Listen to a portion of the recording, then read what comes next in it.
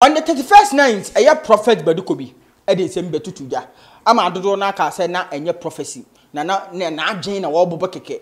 Obobo na adwen e de bi mane IGP e de na ado de ma no esi na ado ne IGP ene baomia they will lose power in 2024. Na no ana Obotan e de bi abemba ne mane no. Obotan na blast ne pa. Wo se na ado wo prophet Badu Kobi. O se na ado enye otipen. Na wo na ado otipen no. Wo prophet Badu Kobi, utipen ene nanado, Obotan nsema o ka these are not my words. Obotan nsema o no e ka. Asem bi ameka wo ha na enye ma asem. Enye ma asem nyam na meka these are not my words. Obotan ene e ka. O se prophet Badu Kobi, wo na wo ka kra no. Enye utipen ene nanado. Na wo de wo ho atoto nanado no ye niem na wo ye no. Yenkoni enkotie Obotan nsema wo ka. Nanado wo ne na ante da bai. Wo ga chese ye asofo kra na mu ni wo utipen nanado. Wo be ye so for da be na nanado ni ho. Uti wo Badu Kobi, wo nyia chen nanado. Uti pe kura no na chiri ba kura chen. Ebere bi obi ya we interview about obani wo ho a wo say ewuo no ade a ye hyehye ma wo. Me kire o emenkofo hu say wa adwen bi ha. Ye hyehye ma wo. Na wo bompa ya na nyame ka kire o say ada say wo obewu ana say wodo oba no mo mbewu na so hu se adwuma nyame de asha wonsa no nya nwie to wo sire wurade so mfa nkwan chew e na oba no. I have that video that God means to me a crusade na crutches ni epeja ono so ne ba berma e yare ye no to me an save ne back doctor kama abrante kama wo wi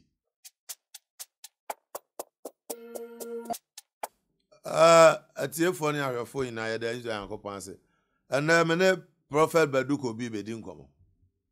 Baby obi a prophet Badu Kobi ontie me. Enkofo a mokọ na asore se munya mo wo so man no ontie me. Me be kire no. I'm here to give your tribute.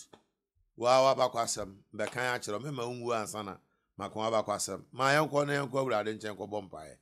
Yere wa so nyankopon esra ahode ne tumi. Edema wadwumadi a yedi wo the God Sun TV so. Ma obambo mra yeso. Where you see who can stand for the gap?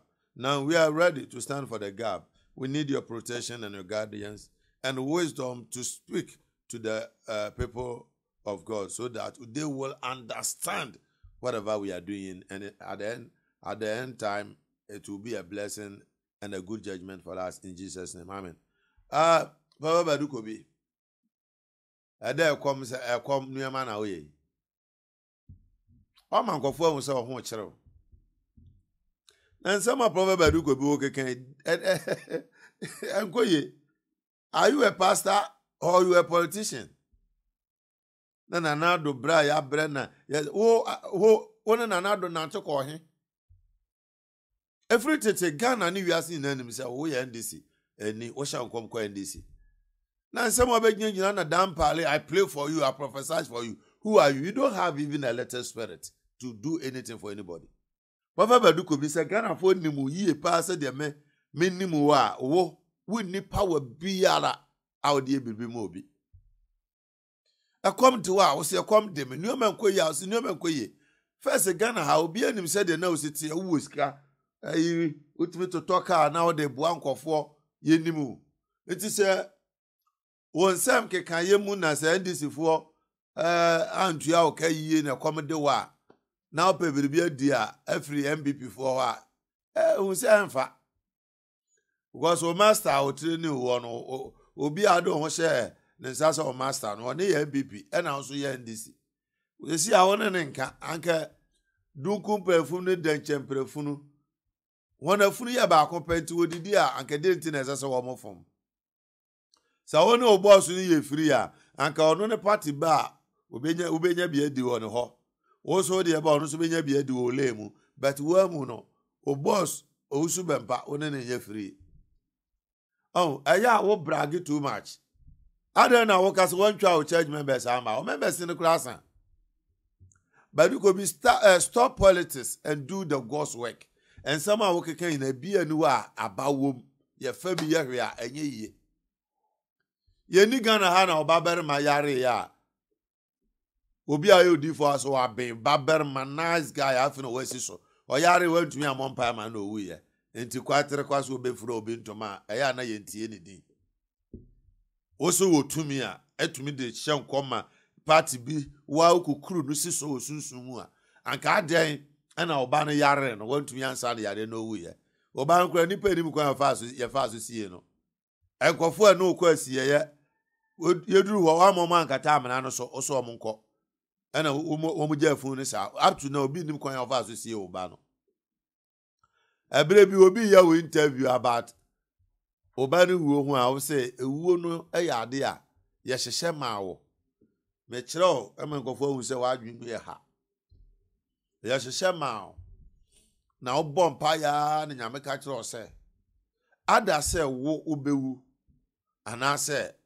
odo oba no mo mbewu na so hu say adwuma nyame de asawo sa no nya nwie ti wo sere urade so mfa ho kwa chew na oba no I have that video me hwa me hu say wo ye wudini wo a wa ye pani aduru say na wo ba nyon boy wasi so say no kure say mo to chacha wo sunsun mu ne ye say wo ana oba no de ahi no mo mfa de ntina wa mo amfa wo a wa ba obere awie na wo de nam ho na oba nyon boy na wunnim de obeya ma wi ase no onu mom de o ma no wi ye eni o ma mi nim fa ho ena ota wugina so nyina no enya asem keto o secret room ota wo yina me ma hack wo sunsun de da Badu Kobi president ni nimpanifo de sabi wo mo nyo se boni bi ko so aban ni mu a obetumi aka but the way I said what the president Kufuado adana wo twape ana wo we no it seems like any brand near come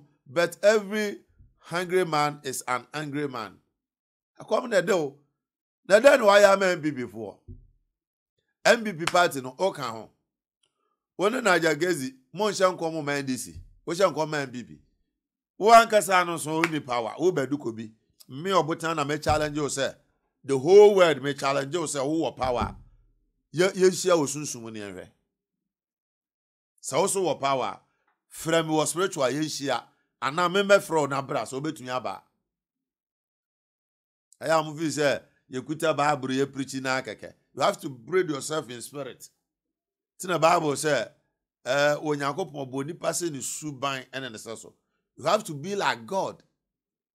Any Christian wo pese wo ne nyame nante biara bompa ese wo bese Jesus ye bese no se Yesu Kristo nyame ba no ba ye ne no bese sabre wo siesie ye sabre only siesie ye eti se urade siesie wu a wo benya urade su ene ne soso Badu Kobi na dampare approach to dampare ada damparo ayo den okro no bebreba wo bo no wazan wo ye a wo ko share football hon kom se ball we mu be wini we mu be lusu ekwi ase no na aten ma de also be wini no lusu. Are you a prophet? I'm here to read your tribute. I'm not here to insult you. I me do atemu a obey mobo o mesem. I just want to read your tribute. Hey, me ma ungu answer. Nkofo ntro no one by one. Me di kan start oba be ma owu ya. Want to me and save no. Oba no yare want to me and save no. Wone da accord me se kwan na moma bubu afo sori. E wo Ghana nso mo de bubu afo wo mu fie no de want to me sorry. Da accord means to me your crusade na crutches ni epeja. Ono so ne ba ber ma e yare ye want to me and save no back doctor kama abrante kama wo wi. That word most. But you know ntina mo ha. Ma men kan wo tribute no Badu Kobi. Prophet Badu Kobi. Asofo yima glorious way. Kan na from Badu Kobi. And Awurade asesan wa brabonde wasan so amodi for prophet. Masa Yesu Kristo ya se de nipa kan na won asama. Wono a wan kan bo ne ahwe no ya se de nipa gu no fi. Badu Kobi hu gu fi na ya den kura kwaku. Obotan se bi se Badu na ya den a emere betumi asesa sabe na amane a champo do bo nyum na mango 40 udi anka okra udi nuru ba bia onse aso da na aka ho onse nipa nim Prophet Badu Kobi ekom na edewo me se ekom na edewo sanse hunu akeka bragen What pesa we sort to penifo no bi. Wa bra wo mo nya wo hwe with that reason. Atiefo mo me enko ya mo hwi ni enkotie ne nsembra. Prophet Badu Kobi, mama kan kire o. Me se we ya wi. You are a thief. Obi a onya wi a utumi yi ka afiri haba. Wa bra duty ni so. Prophet Badu Kobi. Me so Obotan me se we ya wi. Fa me court. Na me fa evidence mbra. Wonya wi a, how can you have a car in your home? Wa bra duty any so. What o man Ghana mu bokro no. Car no so has been registered. On abo ne betumu on the upper president edit to ejama ho adwo. Badu Kobi hwe me no be call ni say ya, me no call ni say ya. Memma nkofo who say you are a fake pastor. Me Obotan me expose man nkofo who say we are fake. On the last video na me adwuma wo FMB so wasam ba ya me fire wa. Ansa na ofre me ne me akasa na me jai. Me pasam bet baby a okeka kono airtime. Ugu asofodi anu ase. So for abeso mic him.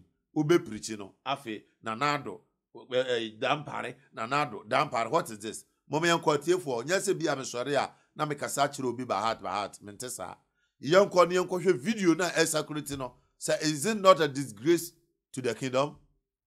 Ya ka Kristo ahindie no ho asamo a eye disgrace o de abohwi na hwe video no na bra say ya se ka akom ya gine kwaku anum wa ya obi o ya nyansani obegyina wa keka ansam we. Badu Kobi we wisdom preaching first no preaching papa. Baby because so the way no see preaching na manage ho. What the politics mo preaching kra yira. Hwe nkwase asem no nonsense words a wo keka wo ho a emfa nyansa ne nhunumu biara ma. Why are you limited yourself to that level?